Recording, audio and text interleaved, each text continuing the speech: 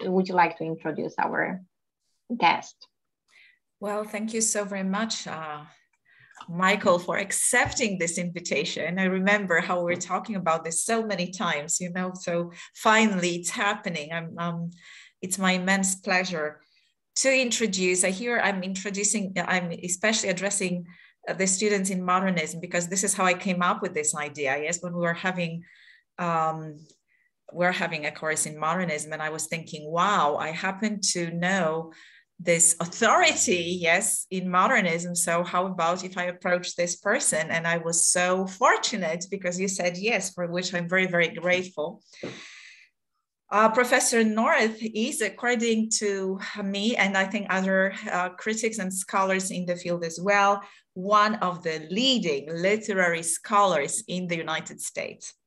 Professor North is professor of English at the University of California, Los Angeles, and author of numerous scholarly books and articles that have challenged our understanding of modernism.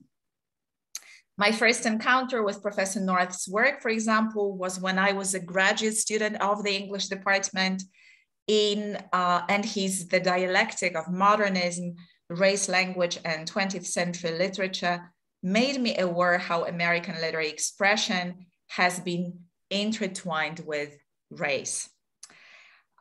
His other books exhibit the same depth and vision, as well as a desire to undermine preconceived notions about modernism and modernity.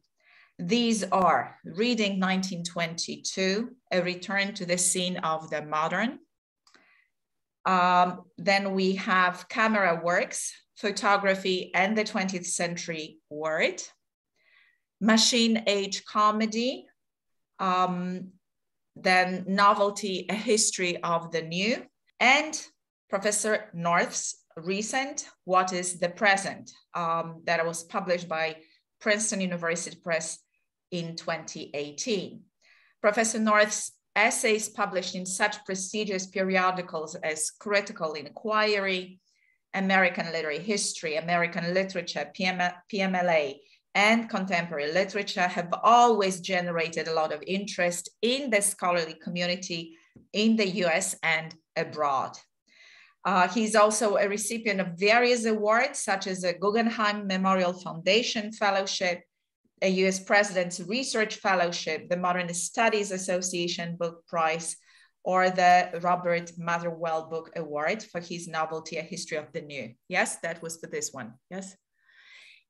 In 2012, Professor North was elected to the American Academy of Arts and Sciences. The idea of inviting Professor North to speak at Warsaw University germinated over 10 years ago when I had an opportunity to meet him personally on the UCLA campus, and felt both intimidated by the breadth of scholarship and impressed with the openness and friendliness. Professor North, Michael, we have been delaying this talk far too long. Even though it was meant to be in person, still I'm thrilled that it is finally happening and that you are with us. Without further ado, I'm leaving the floor to Professor North. The topic of his talk today is Modernism and Style. And I'm so sorry for the Freudian slip, you know, because for Norton, you know, that, yes, that's in a sense, because this is how I think about you, you know, like this really, important, towering figure for the field of American studies. Well, I'll try not to tower. Yeah, this is one of the funny things about the whole Zoom era, you know, which it makes it possible to give talks that have long been planned, but held up by the practical difficulties of doing something like flying from Los Angeles to Warsaw, which we've never been able to work out. But I'm very grateful for your wonderful introduction, and I'm glad to, I was going to say glad to be here, but to be doing this, whatever this is. Maybe let me start here by giving some general explanations and some disclaimers. It happened to me with this topic, the way it's happened with a lot of topics recently. Thinking about modernism, style of modernism, modernist style, it occurred to me that I couldn't really think about those things without knowing first what style is. The same thing happened to me when I was thinking about Pound's little slogan, "Make it new." It occurred to me that I really, couldn't understand what that meant without knowing what novelty is. Well, the problem with both of those terms, I guess, is that though they're really very simple terms, they're also ineffably vague and strange. And so it's very difficult to say what style is. In fact, it turns out, I think it's a little bit easier to say what modernist style is than it is to say what style is, which seems logically upside down. You shouldn't be able to define an instance of something without knowing what the general term means. But I think that's true. And that paradoxical situation then is sort of the topic of this talk. What I want to think about is the odd sort of paradoxical relationship between style in general and style in particular, and really to apply that paradox to the situation of modernism and modernity. So I actually, and these, I guess, this is the disclaimer part, won't really be talking about modernist style in any particular way. I won't be talking about modernist styles. And I won't actually be talking about any modernist works, which I hope won't be a terrible disappointment. But I will be working in a very general and abstract and kind of trans-historical way. I guess the other part of the disclaimer is that this really was never planned as a talk, was never done as a talk. It's a chapter. So it's very long and it's kind of dense, and it's got a lot of citations and references in it. I don't intend to read it out to you because that would be, I think, very boring under any circumstances, but particularly in a Zoom situation, I think being read to is very, very boring. So what I will do is kind of ad-lib my way through the text and more or less turn it into a talk on the fly. I've pulled out some salient quotations and made a little PowerPoint presentation out of those. So every now and then, at a fairly early stage here, I will switch and share my screen and turn PowerPoint on, and you'll be able to see quotations as I go through. But basically, I'll just be kind of ad-libbing my way through a written text. And that may work and it may not work. Actually, I don't really actually know, since I'm not done it this way. I think it might take about 40 or 45 minutes or so, including this part. And I think that's just about right. If it's short, that's probably great. If it starts to go too long, somebody just make me stop. Okay. So anyway, to get into the talk itself, I guess the first thing to say is to admit that the topic of modernism and style is not exactly a really hot topic right now. There's not a lot of attention to stylistic issues. There's not a lot of debate about what modernist style is. There are not a lot of attempts to define it. The example I have in my text here is the recent Cambridge History of Modernism, which came out a few years ago. It's 960 pages long, and there's no entry for style in the index. It's a similar situation, I think, in art history. There's a pretty prominent, widely used, not anthology, but sort of guidebook to art history called Critical Terms for Art History. I think Hopkins puts it out. The first edition of that came out back in the 90s, and they had no chapter in it on style at all. So then when the second edition came out, they did supply a chapter on style, but it was very short and kind of shamefaced, and was really basically about why they hadn't had a chapter in the first edition. So there's just a couple of examples here, I think, to support the general notion that style is not a category that's pursued a lot right now, even in art history, where of course for decades, and I guess you could even say centuries, criticism of style was really the focus of most scholarship. The reasons for that, I think, are pretty easy to figure out. Most of us are doing some kind of cultural studies work at the moment. Our interests are are historical or political. Those tend then to focus, I think, more on the subject matter of the works than on the style, although there obviously are ways of integrating, investigations of style into that. It just has happened in practice that the attention has been displaced away from aesthetic matters and more onto issues, context, the kinds of things that cultural studies tends to talk about. But I think in terms of modernism, there's an additional reason why the desire to define modernist style has declined recently. And that is that in practice, it has proved very, very difficult to come up with a workable definition or even some useful generalizations about what modernist style might include. And here, just as an illustrative quotation here, I'm going to then go to my share screen and see if I can go to where my PowerPoint is here. Share that. And the quotation that I've got here is from Jameson's Singular Modernity. And what it's illustrating here is the fact that any empirical attempt to define modernist style, it's almost inevitably doomed to fail. So as Jameson puts it, any theory of modernism capacious enough to include Joyce along with Yeats or Proust, let alone alongside Vallejo, Bieli, Gide, or Bruno Schulz, is bound to be so vague and vacuous as to be intellectually inconsequential. And you can see, if you look at that quote, that actually Jameson has made his task a little bit easier by limiting himself to literature. Just can imagine how much more difficult it would be if he'd thrown in some architects, some musicians, a painter, a sculptor or two.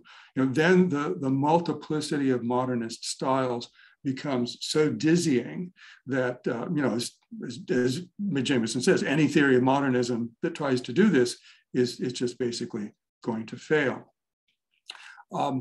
What is going on here, I suppose, is maybe a little bit more general than modernism. I mean, it's a failure of the empirical attempt to define something. And I think we are all familiar with the way this works in studies of modernism. You pick out 4 or 5, important figures that you think of as being typically modernist.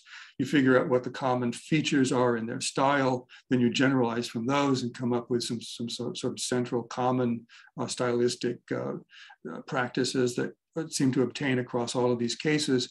And lo and behold, you come up with a definition of modernist style that perfectly illustrates the 4 or 5 people that you picked out in the first place, which only shows just how circular the whole empirical process is. I think this is especially the case with something that's as various and different from itself as modernism is. So, there are various different ways around this, and I think we're probably all familiar with what these are. You can have multiple modernisms. You can define modernism in terms of paradox and bring in quite different definitions in that way.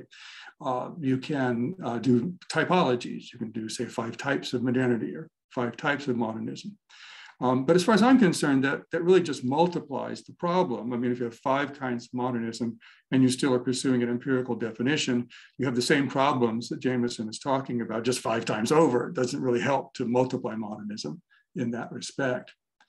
It's more common now than to give up on the attempt to epitomize modernist style or define it.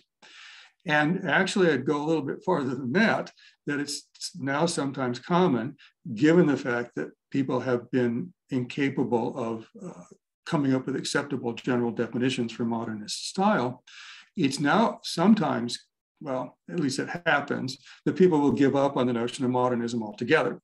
So my example here is from Sean Latham and Gail Rogers, who in their recent book, Modernism, Evolution of an Idea, they just say flatly, there is no such thing as modernism. And the thing that they mean by that is that they can't come up with a stylistic generalization that will fit all the examples they're interested in. So the examples they give are the literature of 1920s Paris, the ceramics of Tang Dynasty China, and the music of contemporary Afghanistan. So you see, we've expanded the field an awful lot from the kind of thing that Jameson was doing. This makes it much more difficult to define modernism than before. And so, Rogers and Latham then just decide, well, there is no such thing as modernism. Now, I guess for fairly obvious reasons, I think that's kind of a shame. It's a term that we all use that is used in programs like this one. It's used all over the world. It's a little sad to give up on it altogether. And I also, to speak more specifically, I think it's sad or maybe inadvisable to give up on the notion of style in relationship to modernism. And that's not because I think I can do it. And I'm not going to say that I can come up with a definition where other people have not been able to. What I want to say today is that a certain kind of concern with style is intrinsic, not just to modernism, but to modernity. And I want to define that, as you'll see in a second, in a very, very large way. So it's not that I'm going to come forward with a more successful attempt to do what Jameson says can't be done. But what I want to talk about is a kind of very, very close relationship between the whole concept of the modern and style as such. One of the ways I want to pursue that, I guess the first way I want to pursue that, is by taking a kind of excursion into a certain kind of etymology, or into the etymology of the term. So I think everybody is aware that behind the English word modern and its variants in other languages, there's the Latin noun modus, and that the Latin noun meant measured amount, limit, manner, kind, or tone. And this, of course, then goes through French and comes into English as mode, and becomes part of certain phrases like à la mode, and thus gets associated with fashion. At the same time, or actually earlier, the root modus had actually acquired or produced a temporal adjective, modernus, by the addition of the R on a fairly common model in Latin, words like nocturnus and hodiernus. On that model, then the word modernus was coined from mode, and the temporal adjective then means just now or at the present time. So we've got then two different words that have come from the root. We have mode and we have modern, sort of two offspring of this root word. And the interesting relation that I want to look at between them, which may already be obvious just from my listing the two words, comes about actually from Renaissance, Italian Renaissance art theory.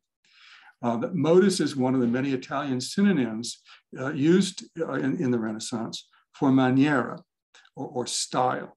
There are a number of different Italian words that can be used for style. Stile would be the more obvious one. But in the Renaissance, maniera was the preferred term for style. And mode or modo in Italian was the term that was used as a kind of parallel to it. So if you can see this quotation here from Poussin, of course not in Italian, but he's working off of this kind of Renaissance art theory. Poussin says, this word mode means properly the ratio or the measure and form that we employ to do anything, a certain manner or determined and fixed order in the process by which a thing preserves its being. Okay, so that's then one offspring from our word modo, the Latin modus. This is the mode, which means the ratio or measure or form. It's a way of doing something, which corresponds fairly closely to what we think of as style right now. Moderno, the other offspring from this root word, appears fairly early on in Cennino Cennini's Il Libro dell'Arte, which is actually a kind of not really a theory book, but a kind of handbook for artists, came out in the early 15th century. And Giotto gives us, Cennini gives us, in talking about Giotto, gives us a really interesting example of how Moderno is used at this time. Giotto removed the art of painting from Greek into Latin and reduced it to the modern. Reduce al moderno is the Italian here. Now, of course, what he means here is that there's a passage here then from the Middle Ages to the Renaissance. The Middle Ages are the Greek because a lot of the art forms of the time were related to Byzantine practices. So they're Greek. The Latin then would be the Italian modernity of the time. And what he's basically claiming here is that Giotto is the first person here to become really self-conscious about art, to get out of what sort of rigid habits and traditions, or what the Renaissance believed were the rigid habits and traditions of the Middle Ages, and began to produce art in some sort of self-conscious way. He makes it modern. This is the kind of thing, just as an aside here, I should say, this is the kind of thing that I'm really interested in doing, which is expanding our ideas of how modernity is defined out of the 20th and 21st centuries and looking for much, much earlier examples. So this would be an example then from the Italian Renaissance. So then modern here, or moderno, then stands for the shift from art of the Middle Ages to art of the Renaissance. So I'm interested in the adjective, the moderno, but I'm also really interested here in the verb that Cennini uses, which reduce. The verb here, I guess the transitive would be ridurre, meant to finish, to bring to perfection, or to give order. Or in other words, I think it means to give something some style. And in fact, actually, this verb is used a lot in Italian art theory of the time in terms of style. The more common phrase actually is not reduce al moderno, but reduce al maniera, or to reduce to style. So this frequently is a term that's applied to a kind of bringing something to perfection. It's the parallel that I'm interested in here, the parallel between the phrase reduce al moderna and the phrase reduce al maniera, which suggests then that moderna and maniera are more or less the same thing, or that to make something modern and to give it some style are pretty much identical practices. And if you think about that, I suppose it makes a certain amount of sense. I mean, some of this, of course, is just the tremendous egotism of the Italian Renaissance. They believed they were the first people who really cared about art or knew anything about it. But maybe there's something sort of behind this. The present is always conscious of the past. Therefore, I guess it's always going to seem that the present is more conscious than the past because it's conscious of the past. And therefore, it's likely to seem that the present is more self-conscious than the past was and more aware of what it's doing. In other words, then most modern periods would be a little bit like what Giddens says about Anthony Giddens says about the 20th century, that modernity is this kind of self-reflexivity, kind of self-consciousness. This, I think, is what the Renaissance theorists were also claiming. But I guess it's also the case that the present, if there's any difference between the present and the past at all, that will make people in the present self-conscious about the possibilities of difference, and particularly about the possibilities of stylistic difference, and will give them a sense of not just, let's say, the arbitrariness of style, but the possibility of choosing style, and also just of the possibility of manner or of style. So I guess then the conclusion to this much, or to my sort of a little tour through Italian Renaissance Italian artistic terminology, would be that in a lot of self-conscious notions of what modernity is, modernity and style are more or less defined by one another, that they're very closely associated. And that means, or what that means then, is that there's not an association of modernity with a particular kind of style or a specific style of any kind, but with style as such. So what Cennini is talking about here when he says that something is reduced to the modern, doesn't mean that Giotto is giving it a particular style. What he's suggesting is that Giotto is aware of style and thinks about it in a way that hadn't been the case before. So there's an identity, in other words, between modernity and style as such. The problem with that, I guess, if what we're interested in is trying to understand how modernism works, is that it's very, very difficult to define style as such, or to define style in general. In fact, just about everybody who talks about style in general says they don't know what style in general is. So in my text, and I've got a couple of examples. I've got a 17th century art historian, Agostino Mascardi, who says of style, if anyone were to ask me what style is, I would have to say, frankly, that I don't know. And then another quotation, I'm not giving you slides for all of these, but another quotation from Wilhelm Boehringer, it's a late 19th century, early 20th century German art historian, who says, everyone means something different by the word style, and a collation of the various definitions and usages of the concept style would illustrate clearly the confusion prevailing in matters of art. So over a 300-year period, I think we've got a pretty good agreement here that no one knows what style is. And it's not because it's complicated. That's not because it's a particularly difficult notion.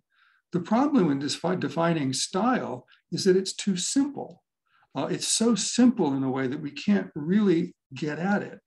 So style, basically, everybody who sort of takes a dab at this says something like this. Style is a way of doing something. So then all the difficulty, of course, then comes in the ineffable difficulty of trying to distinguish the thing done from the way in which it's done. And that's actually a very difficult distinction to make. So for example, Monroe Beardsley says to say something different, to say something in a different way is always to say it plus something else.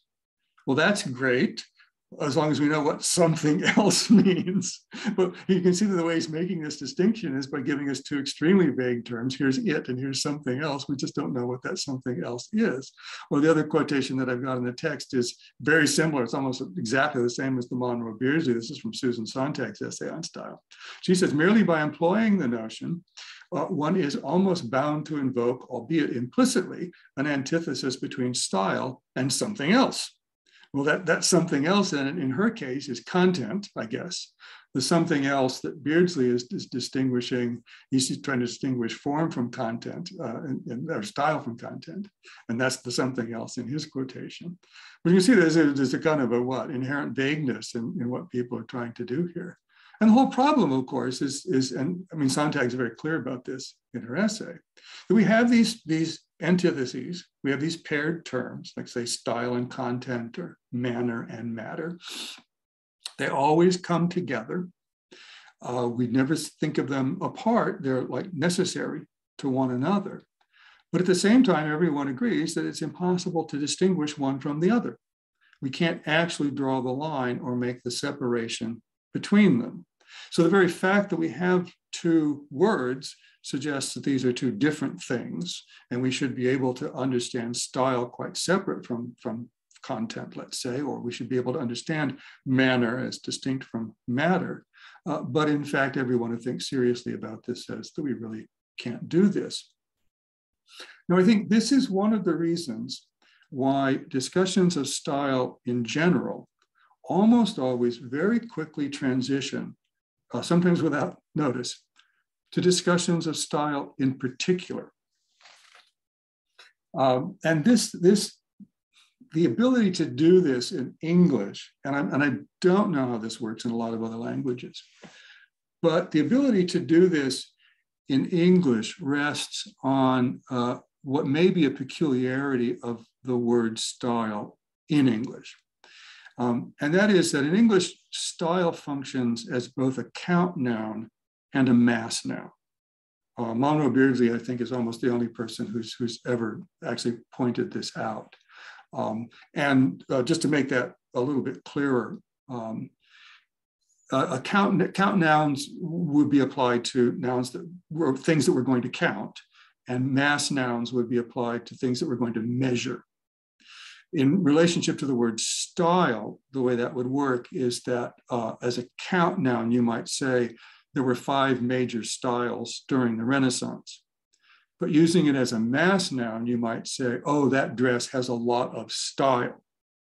So you see, in one case, the count noun, you have multiple styles, you can count them. In the other case, you have one style and you measure it out. It has more or less of it. So that's the difference between a count noun and a mass noun. Now that corresponds then, the count noun would be style in particular, and the mass noun would be style as such. And that grammatical quirk in English makes it very easy to actually to transition from talking about style as such or as a mass noun to style in particular as a count noun. And the reason that matters is that the discussing style in particular is a great deal easier than discussing style as such. And that's for a very simple reason. Whereas in talking about style as such, we have to deal with the ineffable difference between, let's say, manner and matter. But in style in particular, we replace that relationship with the relationship between different manners.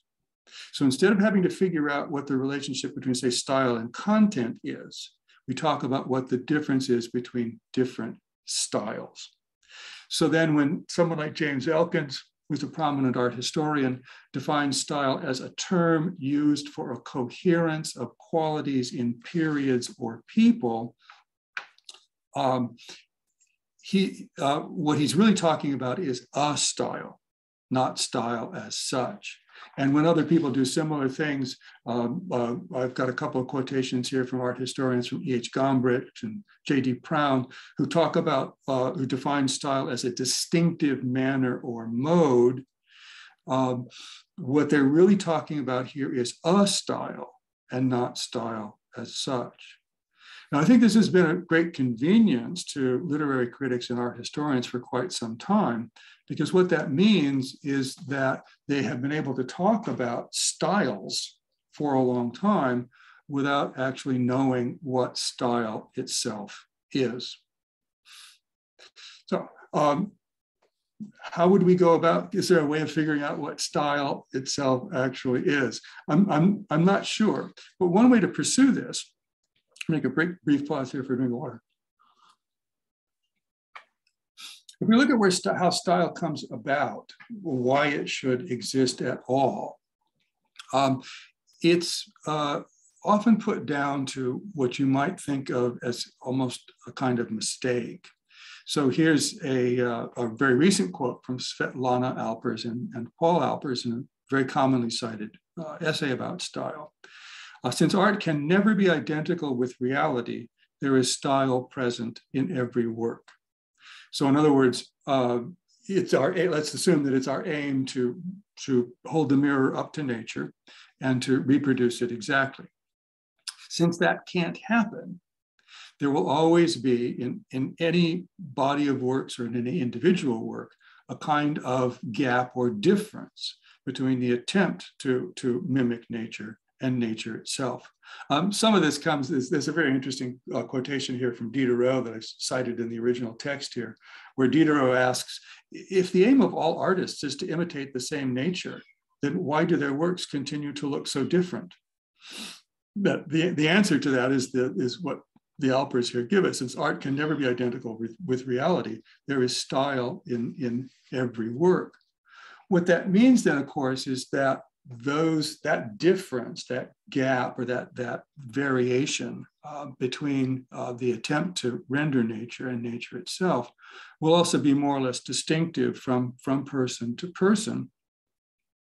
And thus these various different attempts will differ among themselves. So specific styles will then sort of grow up. Kind of see a number of different references to this effect here on the screen. So going back to Cennini again, the early Italian Renaissance, it's not possible ever to use such diligence that one can make the works so similar to nature that they seem to be nature herself. Or here Francesco Baldinucci, late 17th century, says pretty much the same thing. With style, artists establish in their own way an ineffable distance from the agreed upon imitation of the true and natural. Or again, to jump all the way into the 20th century and go to Susan Sontag, who says the same thing that these earlier theorists are saying. Whenever speech or movement or behavior or objects exhibit a certain deviation from the most direct, useful, and sensible mode of expression or being in the world, we may look at them as having a style. So that's you can say across the ages then a fairly common set of notions about how style arises in the first place. It is a gap in one's attempts to imitate nature, or maybe you almost might want to say a mistake or an error in one's attempts to imitate nature. One that's a little different for every person and therefore a little different for every place and then for every time. And this is where different styles arise. Now, you can kind of already see, and I don't think all of these people are really speaking in a totally negative way, but you can already kind of see a sort of suspicion growing up here about style as such, which is that actually, you know, if things were working right, we wouldn't have any style, right? That the very best situation, of course, we have no style whatsoever, and that everything would then correspond exactly to nature. Another version of this, I guess, would be the historical notion that these variations or differences, this gap between style and nature, that this has a tendency to grow over time, that our attempts to render nature actually accurately don't get closer but farther away. And also the multiplicity of styles has a tendency to increase over time. So this is where you get, you know, most of your, you know, sort of what historical arcs of change in art history. Common notion about art history is, you know, what art starts off, you know, in a primitive state, it gradually improves. It then arrives at some point in the Renaissance at total fidelity to nature, and then it always goes too far. Right? Style proliferates, styles proliferate. You get mannerism, you get the Baroque, you get decadence and degeneration. Style inevitably goes, you know, the variety and the multiplicity of it increase and proliferate until soon you get kind of artistic chaos. And, you know, for people who tend to do their world history in terms of art history, this also often leads to the decadence and downfall of whole civilizations, right? Because style gets farther and farther and farther away from reality. So as I've said, in some cases, the ideal here would be to have no style. But this is, you know, Diderot says this, the ideal would have no style at all, either in drawing or color, if nature is to be scrupulously imitated. But you can't have no style. I mean, we've already said it's impossible to render nature totally accurately, so we have to have some kind of style. What's the alternative to having no style? Well, the preferable alternative for a lot of people would be to just have one style. If you absolutely have to have style at all, you should have just one.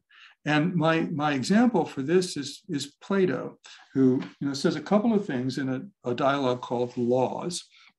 The first one you can see is this suspicion of style. The craving for pleasure and the desire to avoid tedium lead us to a constant search for novelty. I can't actually read my own because the people's faces are across my quotations. I can't read my own quotations off the screen. Craving for pleasure, the desire to avoid tedium, lead us to a constant search for novelty in music, and choral performances that have been thus consecrated may be stigmatized as out of date. So you can see here Plato's fear and hatred of fashion in art here. What's the solution? Well, I mean, in Laws, Plato cites the example here, Egypt. Long ago, apparently, they learned the truth of the principle we are putting forward only now, that the movements and tunes which the children of the state are to practice in their rehearsals must be good ones. They compiled a list of them according to style and displayed it in their temples. Painters and everyone else who represents movements of the body of any kind were restricted to these forms. Modifications and innovations outside this traditional framework were prohibited and are prohibited even today, both in this field and the arts in general.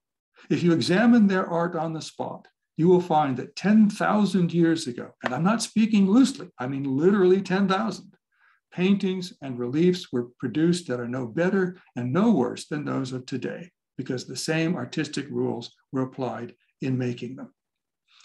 So you see the solution then to the chaos of artistic styles is to have just one style. I mean, you can see that Plato would actually prefer just to have one style, overall. I think he admits you might have to have one style for, say, choral singing, and maybe one style for sculpture, but you might have to be different styles in different art forms. But basically, the ideal thing would be just to have one style. So this replaces the chaos of style with a certainty of a style. And you can kind of see my parallel here. What I'm saying then, that what art historians have been doing for a long time silently, which is to replace the vague and loose term style with the more certain and specific notion of a style, is also what Plato wants to do politically here, which is to reduce the multiplicity of styles and to somehow avoid the whole threat of style itself by circumscribing all these various different styles and requiring that they only be one. You can see this practice then as you go on through art history. So Hegel, for example, defines style as the concept for the negation of the contingent. So in other words, what style is consistency, order, uniformity. And you can kind of see too a sort of a little bit of a fear here, about the threat to the contingent and how this certain kind of stylistic thinking overcomes that. Or for James Ackerman, this is a fairly recent quotation along the same lines. For the artist and for his audience, style is a protection against chaos. So my point about this is that this is not true of style. This is true only of a style.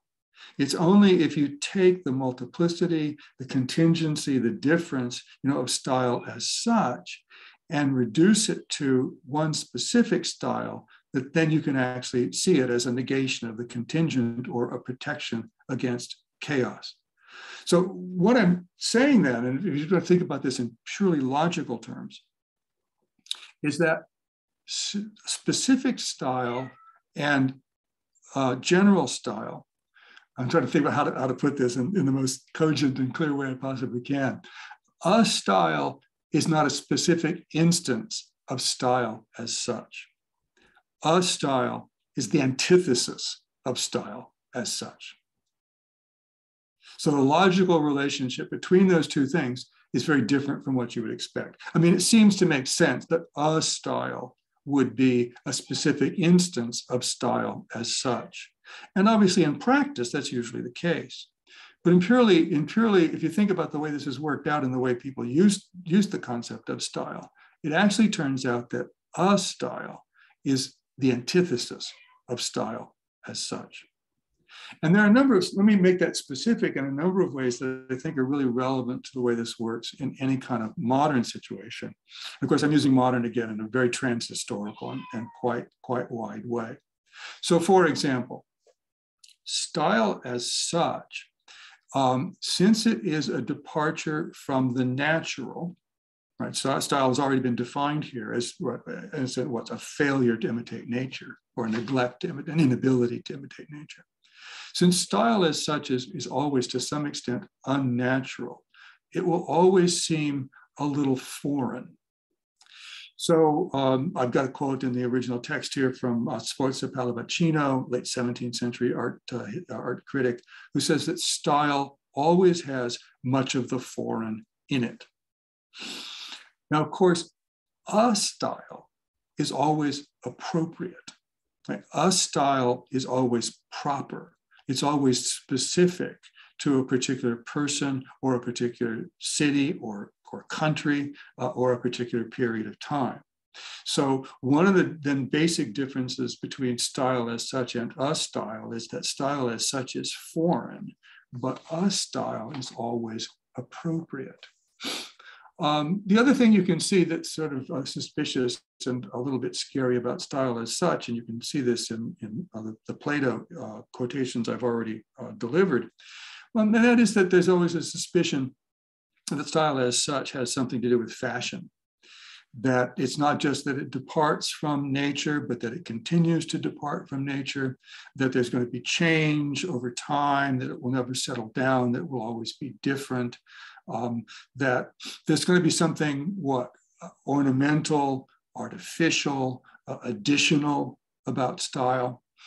I think when you dig into this at all, it certainly turns out that the ornamental, the artificial, the additional usually gets gendered in discussions of this kind, so that style as such often is thought to be sexually indeterminate, or maybe feminine, but it's certainly sexually indeterminate. So I've got then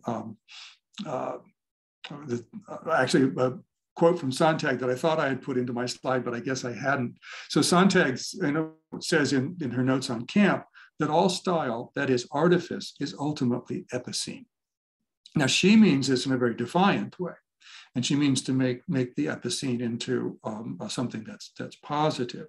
But what she's confronting here is the common notion that style as such is since it's additional and ornamental, is maybe feminine, but certainly sexually indeterminate. One of the first moves of a style then is always to divide things up in terms of gender. So quoting again from the same Plato dialogue, the muses would never make the ghastly mistake of composing the speech of men to a musical idiom suitable for women, or fitting rhythms appropriate to the portrayal of slaves and slave-like people to the tune and bodily movements used to represent free men. So, when a style is appropriate, the first thing that it's appropriate to, I think, is gender. The other thing, and this, I guess, is really the most relevant to a discussion of style and modernity, is that style is usually associated with novelty. It's usually associated with change, and therefore with, I guess, a certain kind of modernity as such. But a style, and I hope I'm keeping these grammatical distinctions clear as I'm going through these, but if style as such is always associated with novelty and with change, a style is always associated with consistency. So I got a quotation here then from Meyer Shapiro, who's written some very influential things about style, where Shapiro defines style as, by style is usually meant the constant form and sometimes the constant elements, qualities, and expressions in the art of an individual or group.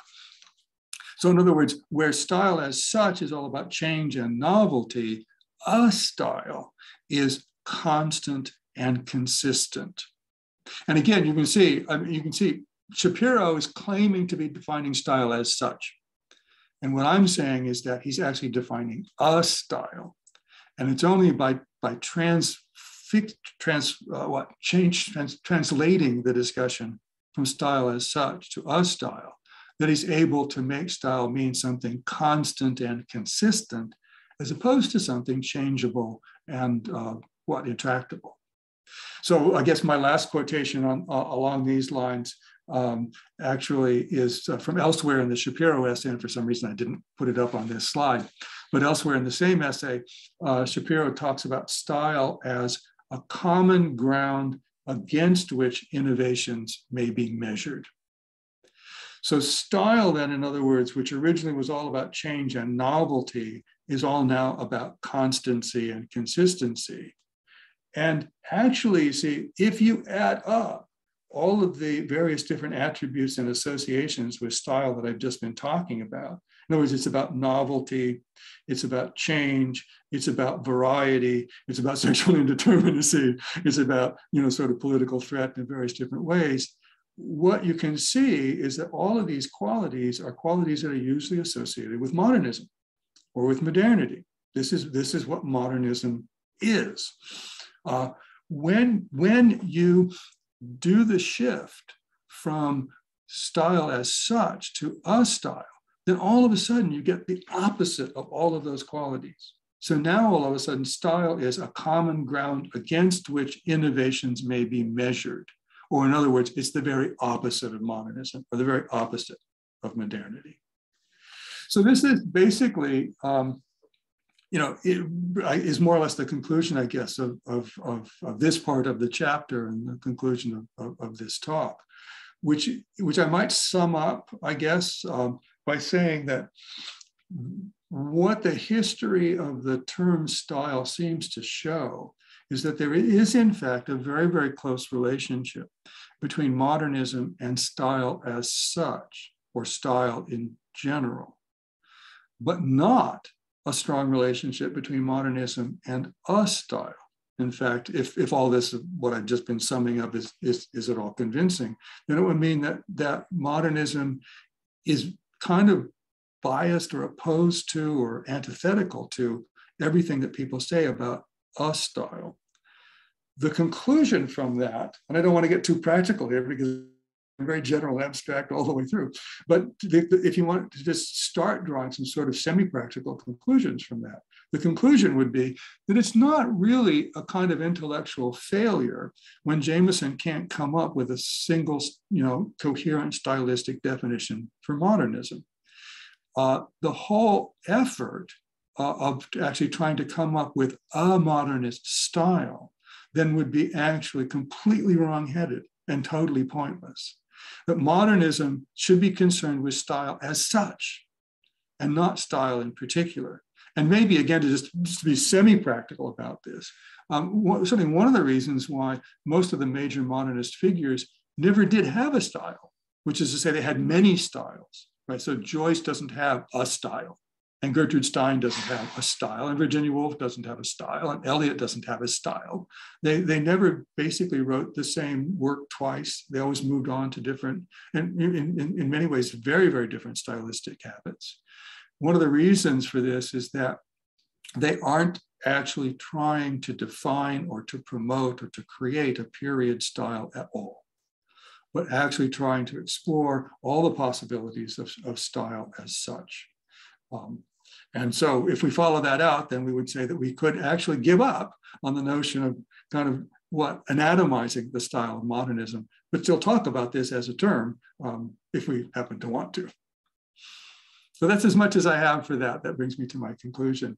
And I've also noticed, I'm doing this from home, and there's really noisy construction going on right next door to me. And I've just noticed that this big truck completely full of dirt has just pulled up in front of my house. So it looks like a good time for me to stop. Wow.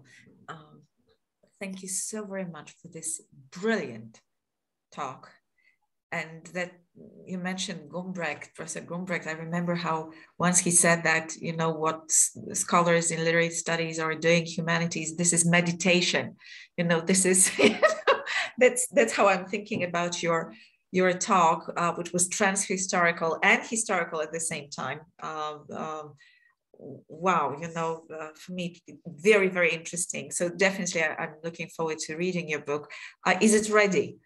No, in fact, I have to admit that I was working on this when COVID hit and the libraries all closed and I didn't have an office. Actually, it was worse than just COVID because in February of 2020, a pipe broke in the top floor of our building and flooded a lot of the rooms below. And so just before COVID, everything was removed from my office so that they could fix the water damage. And it wasn't moved back in until the summer of 2020, at which time I wasn't going back to campus anymore. So no library, no office. And this project stalled out to such an extent that I really almost started something else, to be perfectly frank. I don't know what I'm going to do with it. It does sound like a chapter of a very interesting book, because then I was thinking about really more, if you follow up the theme about, responding to what actually seems to have entered the literary language. We're talking about Hemingwayan style, for example. And then when I was reading Hemingway, I decided that there is nothing like a Hemingway style, because even Hemingway actually was changing the way he was writing, yes. And so so this is what I felt like, you know, experientially, and you seem to confirm this, that there is so much more happening with this term. Any questions? You know, I would like to open the floor if you're ready to take questions, please. Sure. Yeah.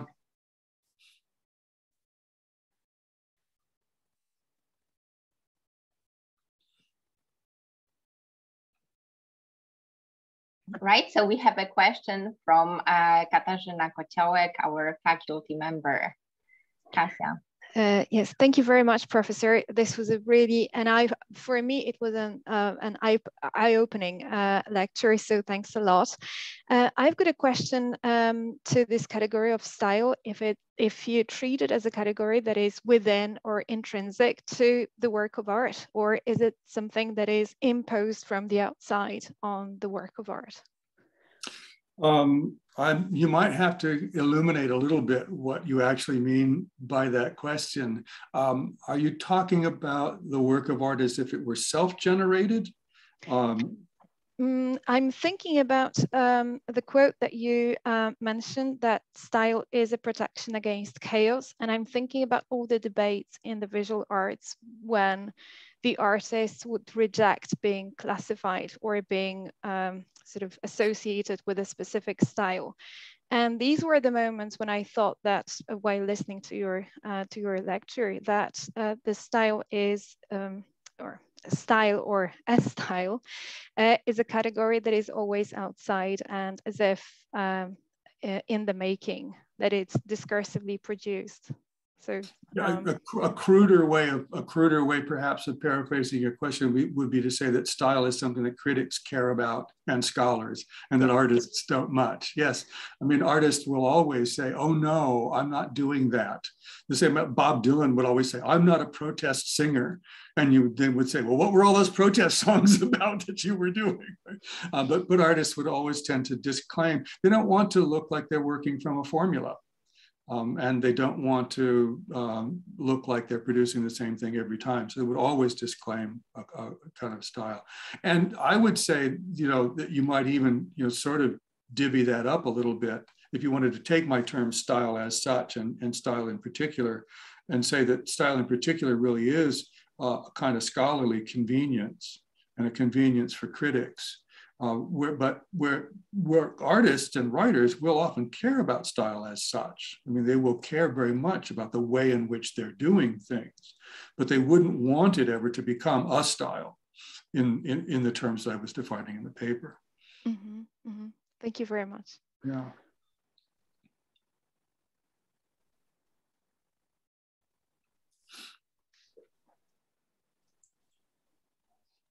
Any other questions?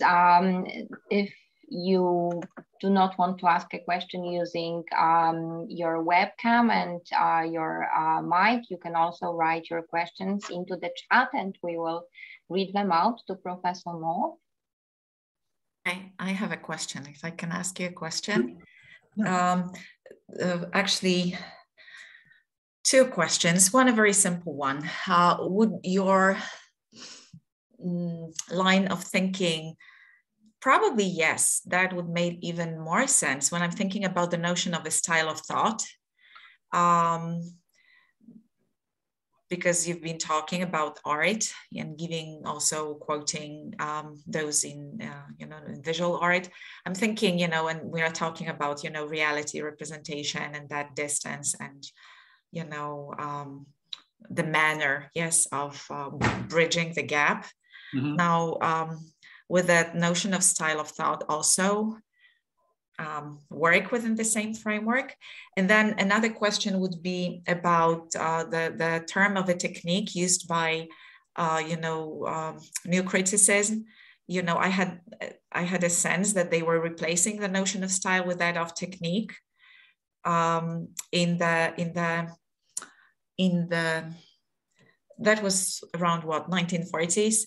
And would that shift be related not only to the fascination with science, yes, but would that shift also be related to something that you were talking about, that this is the point at which modernism and with its proliferation of voices standing for liberation, and that it becomes canonical, yes, and so that's maybe there is something going on here. So those two questions. Yeah, I guess to attack the first one first, obviously there's got to be, I mean, if style is just a way of doing something, everything will have style, right? You can't do something without doing something in a particular way. So there, I think, and there will, any time that there's any possibility for any sort of variation at all, then clearly there would have to be style. So there's no reason why a thought couldn't be produced in a particular way, and that would be somehow ineffably, undefinably distinct from the content of the thought. I think you could say, apply the same terms that you would to a work of art. As far as style and technique, of course, yeah, a lot of times people would talk about those two things as if they were synonymous. But as you say, I think that the second seems to be a little scientistic, right? It has a kind of spurious scientific feel to it. And that's almost certainly one of the reasons why it appealed to the new critics, who, as you say, we're trying to seem sort of hard-nosed and practical and useful and, in their own weird way, kind of politically engaged. So yeah, I'd say the shift from style to technique. And it's also maybe just another attempt to get around the amorphousness and vagueness of the concept style. I mean, that's one of the major reasons why people would generally try to avoid it, right? Because we don't actually know what it is. We don't know how to deploy it. And so it's much easier, when you teach, you don't necessarily always want to say, this is the style of this work. You would say, look, this is what they're doing. This is what they do here, and this is what they do there. You focus on the specifics of technique. And certainly as you go through in a class, what you might frequently do is say, okay, well, here's the way this person did this, and this is the difference between, I'll make this comparison between these two writers. And that's easier to do, obviously, than to come up with some kind of overarching notion of sort of style that you could apply to everything. I mean, the other thing that might be said, just an extension of some of this, about the way some of this works. And I was talking about the appropriateness of a style, and how style in particular is always proper or appropriate. Or what specific is tied to a particular person or place or time. One of the things that means then is that in that case, a style is usually mimetic. So if you think about the way we talk about particular styles, the way they put this in the Renaissance was style reflects the man. Okay, so that's the Renaissance motto. A style always was mimetic of the person who produced that style. And then later on, then you add those up and you say, okay, well then all the Venetian painters all work in a Venetian style. And so then this style then is mimetic of the situation in Venice. Or this style then we would do it in temporal terms. This style then is mimetic of the Renaissance. This is how style becomes a really very fundamental term, in art and literary history, is by making it mimetic of something, which of course is to make it not style anymore. Once it's mimetic, then you've done away with all the difficult problems that are created by the fact that style as such is a departure from the mimetic. You make it mimetic and meaningful. And then, right, all the threat of it and the difficulty and the craziness of it has gone away.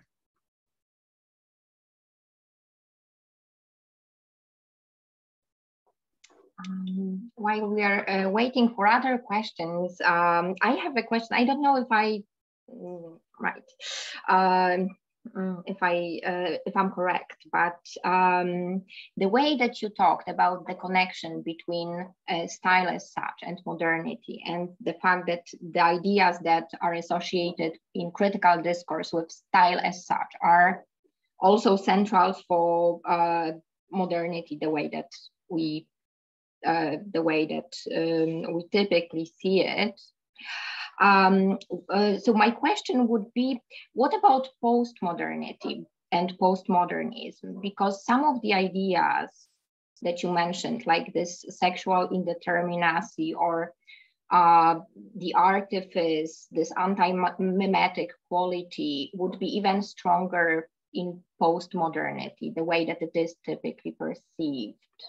So would you like to comment on that? Well, yeah, the first thing I want to say is that I'm a pretty strict atheist when it comes to postmodernism. I think the reason that many of the things that one might say about modernism might also be applied to postmodernism is that perhaps there's no actual difference there at all, and that the second thing didn't in fact exist.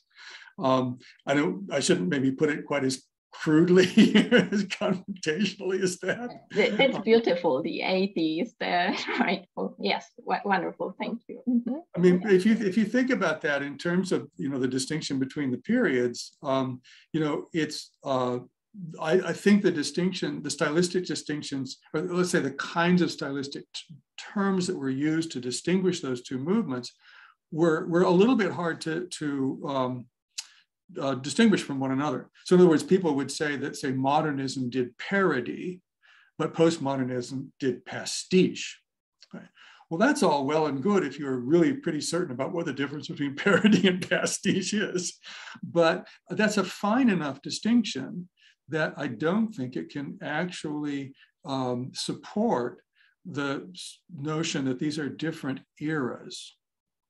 So, I mean, if I go back to my original, you know, sort of atheistical skepticism about that distinction, I mean, it's obvious that there are both ideological and, in fact, stylistic distinctions between works that got done during the postmodern period and works that got done earlier. But it's not a dichotomy. I mean, it's not an earth-shaking, you know, total transformation or difference between eras, which is the way it was presented, you know, at a certain point in the 70s and the 80s. So if there is, in fact, a kind of consistency in effort here, I think it's because I think there's more of a continuum.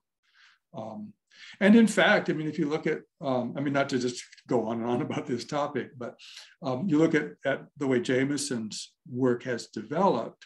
I mean, he's sort of the person, you know, who gave us, you know, the roadmap for postmodernism. But lately, you can see that mostly he's really more interested in talking about either modernity or much earlier periods, going back like the 18th and the 19th centuries. He hasn't had an awful lot to say about, you know, his sort of branded period recently. And I think that's a kind of instance of a general return to modernism as a much, much larger, longer category than you know, people would talk about late modernism of the 1940s or the 1950s, and that seems to me to be a little bit premature, actually, to talk about late modernism of that particular era. So I'm sorry, some of that's a little bit irrelevant to your question, but perhaps. No, but thank you. That answers it. Yes, thank you. All right. Do we have any other questions? Oh, Justina. Yeah, I think I have one, and this is something that I've been thinking about for the last 10 minutes, and I don't know if I can phrase it very well, but I was thinking about the difference between style and convention. You know, and the fact that when we talk about style, there is some excitement in it, that style is, you know, kind like in my head at least, is connected with experimentation, seeking new ways of doing something or writing something or painting something. And then convention is something which is sedimented and boring and everything knows about it. And, you know, there is nothing interesting in it. But somehow these two, they are similar because both of them are about a way of doing or presenting something. So would you have a comment on it? Yeah, that's a really interesting question. It goes back to, you know, my Renaissance art theorists who thought of the period before them as a time of convention and of tradition. I mean, if you wanted to map style and convention onto the period terms we've been using, you'd map them onto to modern and traditional, right? So a traditional society has conventions and a modern society has style. What the Renaissance art theorists wanted to say was that in the Middle Ages, everything was done by habit. And everything was automatic. People weren't really thinking about it much. And then once we got to the Renaissance, then we actually started doing things on purpose. And that's where style came in. Well, I've been very conscious lately, particularly drawing all this from the Renaissance, of the intense hostility from medieval scholars to this division. And, and actually, if you read around a little bit, medieval scholars are very, very hostile to the term modern and to the whole notion of modernity, because for them it's part of a dyad, like modernity and tradition, and it's part of a dyad that they want to get rid of.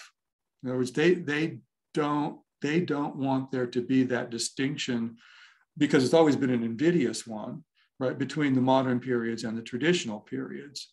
And they point out, I think quite rightly, that temporal division is often mapped off onto geography in contemporary times. So then you get countries that are traditional even now and that have to get modernized so that they can catch up with countries that are already modernized. There's a whole lot of invidious distinctions that are wrapped up in that. What those medieval scholars would say is, I guess, sort of what you were saying in part of your question, which is that there isn't really any difference between tradition and style. They're really the same thing. And to try to say that one is self-conscious and intelligent and up-to-date, and one is kind of retrograde and backwards and automatic, is really to impose a set of distinctions that, at least in practical, real terms, just doesn't exactly exist. So convention, then, as you suggest, is really just, it's an invidious term. And it's one that you want to use for styles that have ossified and gotten old and that we'd like to get rid of. But everything, I think you could say pretty easily, it's tradition here, it's style here. The only difference is, right, a little bit of difference maybe in temporal relations. And I have, kind of a comment. Would that distinction that you're making between style and a style would be still the distinction between the convention and style, but one pretending that it's not a convention, but still it becomes a convention. So this is that moment of transition when that ossified, unified style, yes, becomes a convention, but it pretends that it's not a convention. And so there is another element, I think, of a difference here is the illusion, yes, that it's receptive to newness and openness, and that it's modern. If we identify being modern with forward-looking, open, yes, and receptive to novelty. What do you think? Yeah. I mean, see, one of the things that I'm kind of doing, is trying to point out and maybe a little bit to oppose the way in which people talk about style now, because they'll use the term style as if it were style as such. But I think all the instances, and I think this is just endemic to the way people use the term, what they're really talking about is a style and not style as such. What that means then is that they're talking about something that's not contingent, that's fixed, that is in fact conventional. It's much easier to talk about and much easier to deal with, but they're talking about it as if it were this other thing, which is very ineffable and hard to get a handle on and various and kind of full of change and interest. And it's a bit of a shell game. It's a bit of, saying that you're talking about one thing and actually talking about something quite different.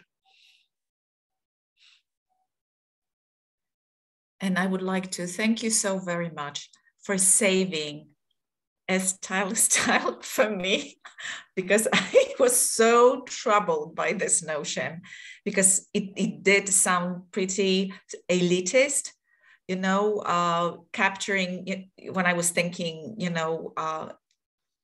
for example, with references to those styles of various authors, writers, which I thought it's an easy way out, for example, of paying a lot of attention to those authors and, and meeting them. Yes. So to me, it was a shorthand for intellectual laziness or sloppy way of reading.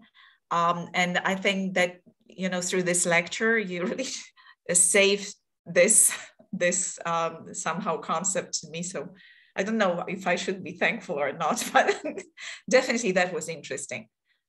Good, thank you.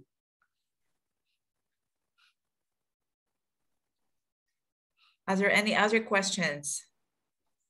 A long thing there is something in the chat box.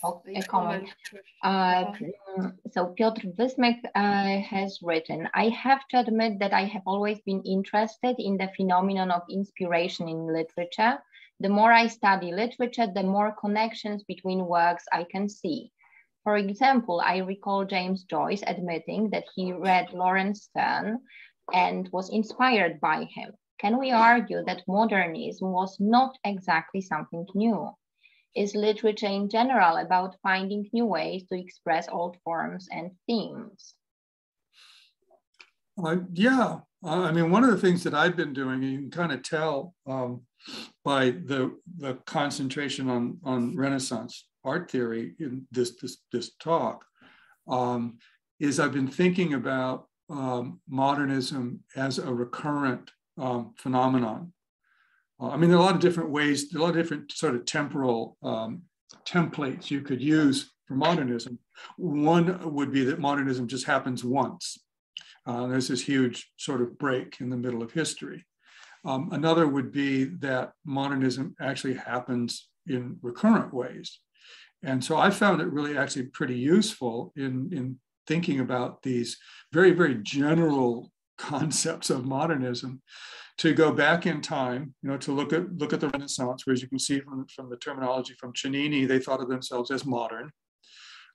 It's actually the case that say in Rome, in Hellenistic Greece and Rome, there was a lot of the social and political qualities that we think of as part of modernity, and certainly some of the same attitudes towards art that we think of as having to do with modernism. Maybe in the Enlightenment, if we want to hang on to that term for a while, there was something similar going on. And once you start multiplying things that way, you say, oh, okay, so it happened, back here, in Hellenistic times, and then it happened again in the Renaissance, and then it happened again in Enlightenment. You can see, well, it actually probably happened in between a lot of times too. So you begin to get a sense here of modernism and modernity as more or less kind of constants through history. There's certainly maybe some times when they're not very strong. But you could go even beyond the sort of what periodic or recurrent sense of modernism that I was just laying out, and think of it as a kind of constant impulse in literature of most times. So certainly there are some times when people don't want to be up to date. There are some times when they do. And, it would not be odd then for there to be, a kind of transhistorical sympathy between someone like Joyce and someone like Sterne.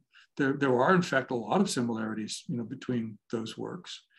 And, Joyce was interested in Vico, he was interested in Bruno, he was interested in lots of philosophers and literature of the past. I mean, he's doing the Odyssey after all. So, once you start, thinking of modernism, not as something that we have to say, did it happen in 1890 or 1895 or 1922? I mean, not to diss my own book, but it doesn't actually say that modernism happened in 1922.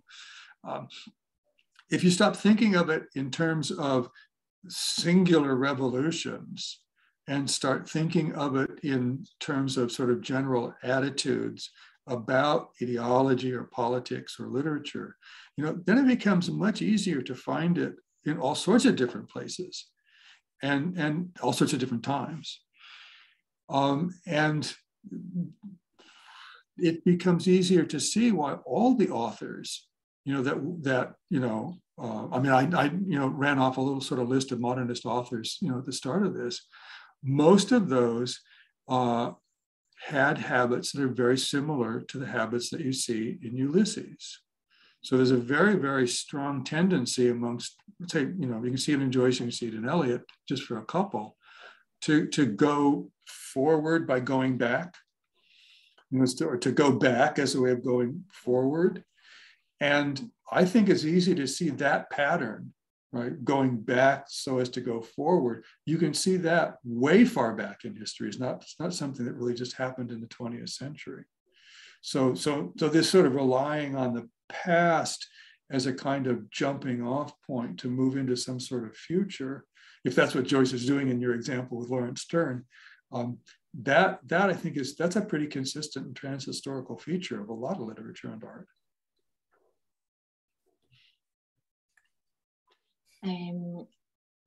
So is there then something that differentiates this moment in history, a long moment that we refer to as modernism, that we think about as modernism?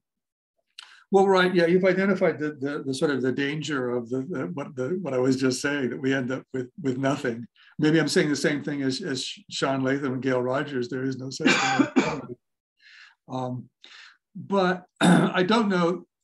I mean, here's the thing.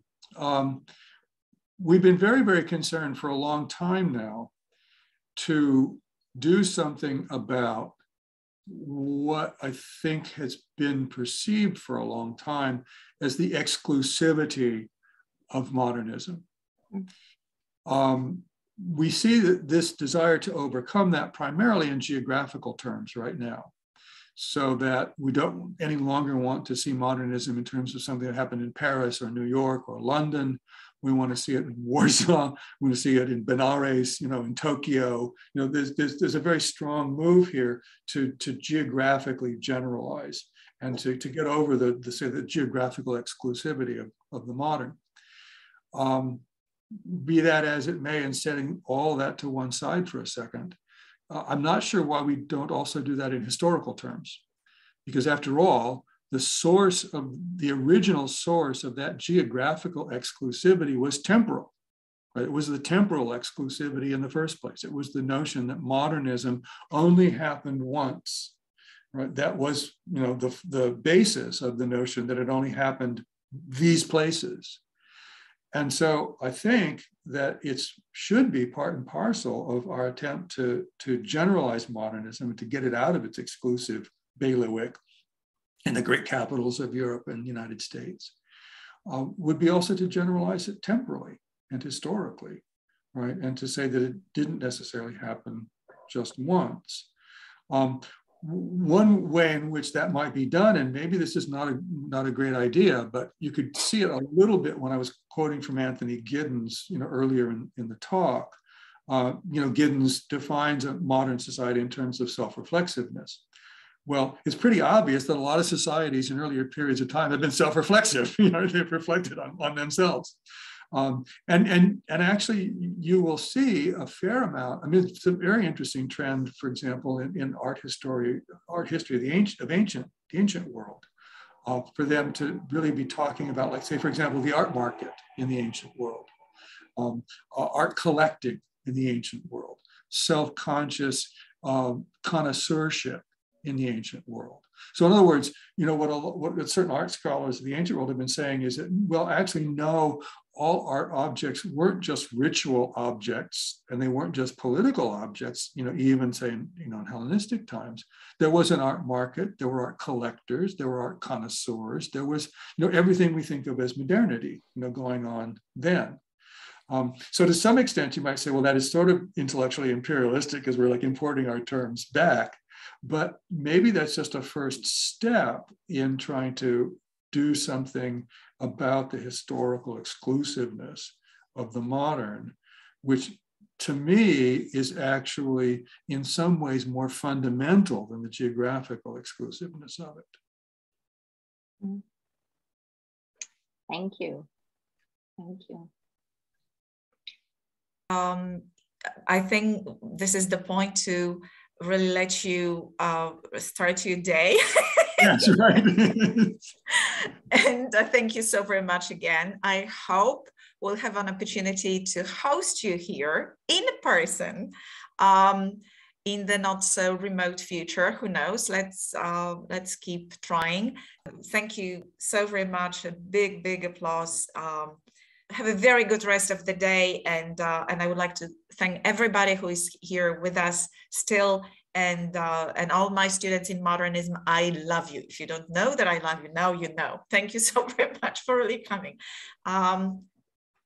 Okay, thanks very much for inviting me and for listening and bearing with me. So. Thank you for getting up so early and talking to us. And I have to admit, because I organized these lectures, that it has been one of the most popular lectures ever. So at 4 p.m. in Poland, people are, it's their free time and they are not too much into those non-obligatory classes and lectures. And so many people came. The expectations that we had were high, but I think that everyone will leave happy. And so thank you so much for thank you. Speaking. Yes, I think I may actually go and take a nap. All right. Bye. Bye.